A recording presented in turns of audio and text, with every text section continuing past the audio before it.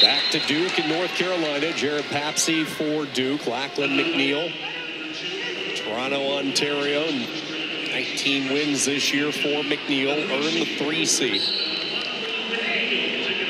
However, a little bit of difficulty late for Lachlan. He dropped 2 of his last 3 matches in the ACC, both very tight, losing to Ryan Jack in the final duel of the year, 7-5, and Rocky had the 1-point loss to Cole Matthews. What have you noticed with McNeil as he progresses his way into the ACC championship waters for the first time in his career? He's had 2 swings. Started off the season slow, had some losses where on paper he should not have lost. And then he had a great run, and then he ran into the very tough Cole Matthews, couldn't figure it out. And Ryan Jack wrestled an absolutely outstanding match against him. One of the things that Lachlan McNeil needs to do is open up his offense, meaning taking shots, because he's very good at what's called sitting the corner. When guys shoot in, he's very good at getting to the side and then creating his offense from there. And that's what he's doing right here. He's trying to get there, get to the side, and then he'll look to hook up a cradle from here. And there, perhaps he did a good job of getting his head to the outside, because if he kept his head on the inside, Lachlan McNeil would have had the cradle. This is where he's really good. Sit in the corner and get his hips across. But when people know that, they know, hey, as soon as I shoot, I got to get my head to the outside or go to a double. McNeil with a leg in, 2-0 lead. Wrestling against Jared Papscy, his first year at Duke. Spent 4 years with Pat Papalizio in the Wolfpack wrestling room. Wrestled at NC State. I'm sure he has a few fans here because he wrestled for NC State, but also they don't like UNC, so he has some people cheering for him. Trying to figure out a way to get out from underneath. Inside a minute to go, opening period. McNeil behind the takedown, a 2-0 lead. Papscy very cautiously working his way up into a stand-up. McNeil able to return him back down, use that foot on the trip. Takes a look over at the tower clock. Approaching 1 minute of riding time for McNeil in this first period.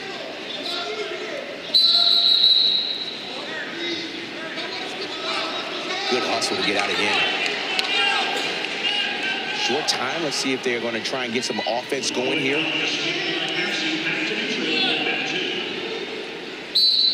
This is again one of the things we want to see from Lachlan McNeil.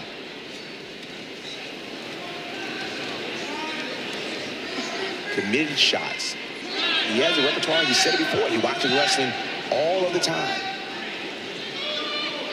Yeah, he told us he watches wrestling every day of the week. He's a huge fan of the sport. He would go to nationals to watch as a spectator, and Coleman Scott, the Olympic bronze medalist, has certainly been happy with the development from McNeil. And Scott's a guy that told us, he says, I was never perfect in my days at Oklahoma State. You need losses along the way, and he's hoping that McNeil has learned from his losses, and now it's go time in his freshman run. Remember, McNeil redshirted last year for the Tar Heels.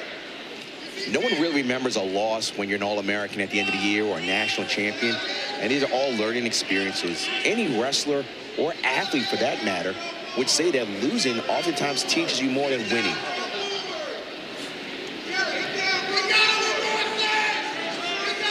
Really sneaky thing that Lachlan McNeil did. First, he had the right leg in, and then he put the left leg in. Papscy he's doing a good job of keeping his heels in. He needs to keep his heels in and stay up. Good job there by McNeil just to suck him back. Brings him right back down to his base. Minute 17. Second period, 2-1. Majority of this match has been Papscy trying to get out from underneath. Good news for Duke is McNeil hasn't been able to get any turns yet. He was close there, but Papscy breaks free and we're tied. We are tied. We are tied. Papscy is in this match. You just got to see him be very disciplined on his offense. Papscy went 7-6 last year for North Carolina State. Wrestled in only 1 duel in his 4 seasons here in Raleigh. Redshirted back in the 2019 season. A Pennsylvania native, Bethlehem Catholic out of Nazareth. See, what Papscy, I would figure to attack McNeil, you want to shoot angles. You don't want to shoot him straight on because he's going to sit the corner. So I'm thinking sweep singles to make him try to square up on you.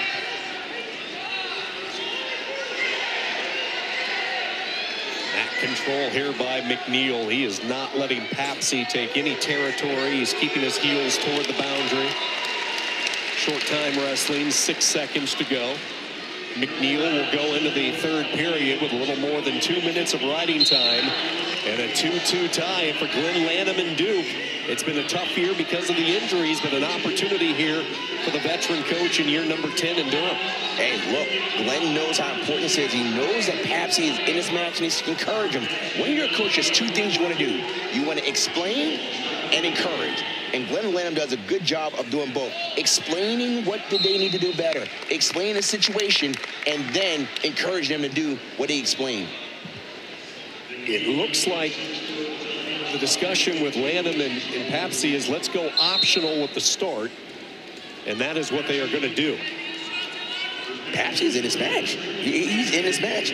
The question is, how are you going to attack Lachlan McNeil? Lachlan McNeil does not have to do a lot, but that's it. Now, he's got to stay tight on the hip. He wants to try and get all the way behind. He doesn't want to get there. He lost the grip. But that's a good shot there. He shot a double. Now he knows he can get in.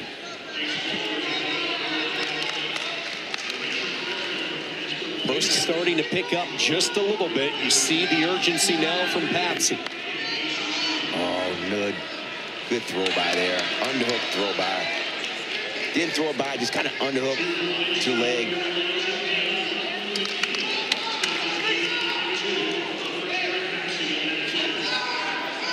McNeil debating which side to go. Now jumps around to the front. When he jumps to the front, he just needs Papscy to just stand up from there. He jumps to the front, stand up from there. And you know what the crazy thing is, and fans at home say, just do this, just do that. It's tough. It's tough. So let him go.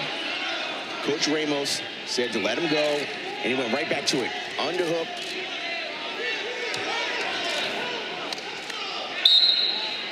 Action call. It's 5-3. A takedown. Go back to that double. Papscy was in on that double. Keep in mind, McNeil has a mountain's worth of riding time, over 2.5 minutes, so he has the riding point locked as wheel. Papscy is going to have to get a takedown and then try to get McNeil over to his back. Going to have to put together a chain sequence here with 23 seconds to go. Trying to change his levels. Nothing really committed, though, from the graduate student from Duke. And nothing to lose. Just try something. McNeil knows he's in a good position. He's not getting too crazy, just keeping his base in the center. Final few moments, one last ditched effort here by Papscy, and it will be Lachlan McNeil in his ACC championship debut. A very workmanlike win with the riding time and a 6-3 victory for McNeil in North Carolina with a couple of opening round wins here on mat 2. And that's what happens. The first match, you just want to get it out your system, figure out what you did well, just get it out of your system.